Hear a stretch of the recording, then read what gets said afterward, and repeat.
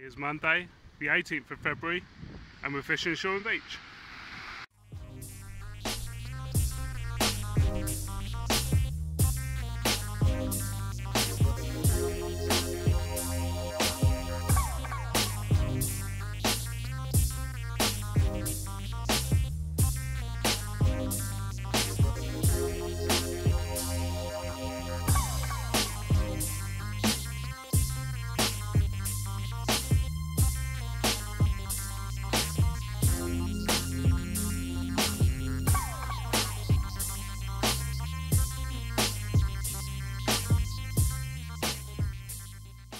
Back out fishing Shoreham Beach today.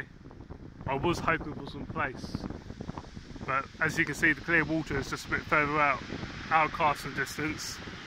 It was quite close in yesterday, but yeah, it's woke up this morning and it's gone out a bit further. It has come in a bit closer since we've got here, so maybe tomorrow the clear water might be in close. The tides are getting bigger at the moment. Rig wise, I'm just using one up, one down rigs. One with a load of beads on it, just to try and attract the fish. The other one just plain. And for bait, I'm using lugworm and squid. I don't know what it is with this beach recently, but I keep getting really big swells every time I fish. Just out of the blue. And that's put my line right in, bit of weed. So I take that one in and have a check. But it's always just very randomly, just giant waves just out of nowhere. I don't know if you can see on camera, but there's quite a lot of weed just all on here. That's causing a bit of an issue when the big swells come in. It's hooking onto the line and bringing the line down. But hopefully it won't be too much of a trouble.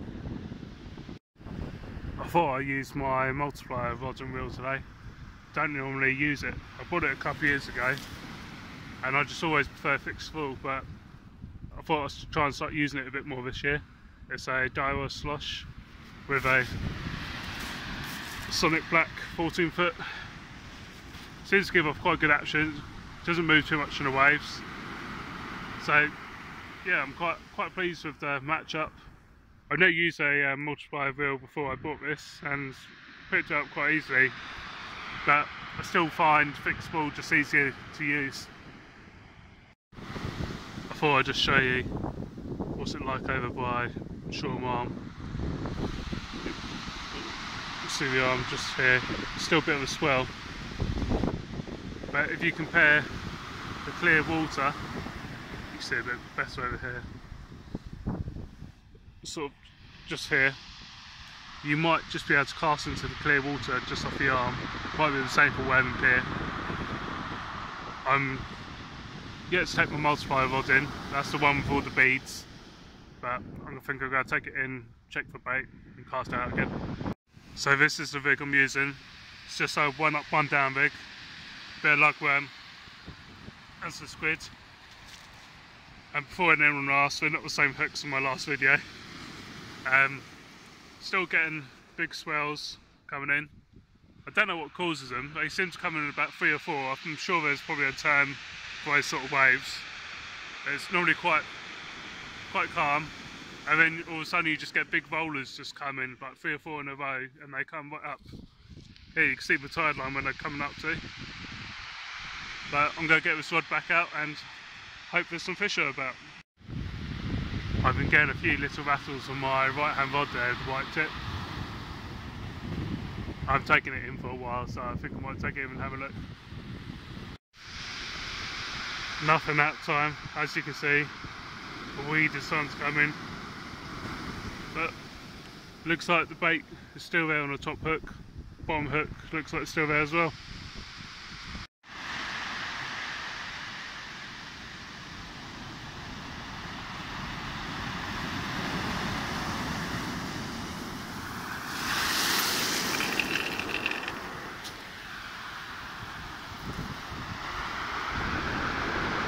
That is what I'm having to deal with, just freak waves like that. I don't know what's causing it, but if anyone knows what sort of waves they're called, what causes them, please let me know. Okay, still no more fish. I can't be on blank number 3 surely. As you can see now, the clear water is literally getting close in. It's getting close to casting range. So I might have another cast out and try and reach it. It looks like there's even further clear water further out, but there's definitely a colour difference in the water there. It looks a lot clearer to me. So I'm going to cast out again and see if I can reach it. Right guys, I've just taken both my rods in, rebaited both of them up. Going to have one last cast on both my rods. Just a little tip I do. If I'm using a 1 up 1 down rig and I haven't got anything to clip it up on, I just turn the hook upside down and hook it on the gripper weight. It normally comes straight off as soon as I hit the water, so you can just get that little bit extra distance when you're casting. But the sea's calmed down a bit now, wind's picking up, but yeah, like I said, just going to be my last cast. Let's pray for a fish. Don't know if you can see, but it's starting to get big rafts of weeds coming in quite close. They are drifting westwards, but there seems to be quite a lot of them. So I think I'd be calling it a day after this cast either way, because the size of that one out there is huge. It would just take my stuff right down to the bottom. Okay, I've now fished 2 hours up and 1 hour down. Still no bites, so I think it's time to take them in. I better hurry up for all my subscribers want to come talk to me. But no fish by looks things, but I'll take them in and let's have a look at the bait. Okay, I've just taken both my rods in. Baits are untouched on both hooks, so it looks like nothing's there at all today.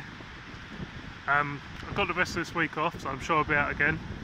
If you haven't subscribed, please subscribe, and also push that bell notification sign. That means you get a notification straight away.